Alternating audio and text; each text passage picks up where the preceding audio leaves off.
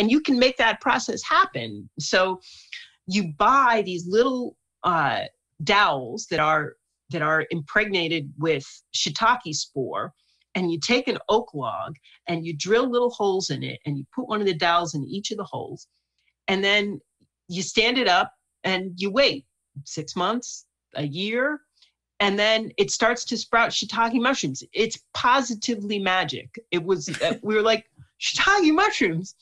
And then what happens is you can make a flush come, because I'm not explaining this very well. You can make the shiitake log flush by soaking it in water. And so since we live on a lake, we put it in the lake for a day, and then we take it out. And 2 days later, we have this huge, I have pictures of these logs that are just covered with shiitakes. And it is one of the most satisfying things.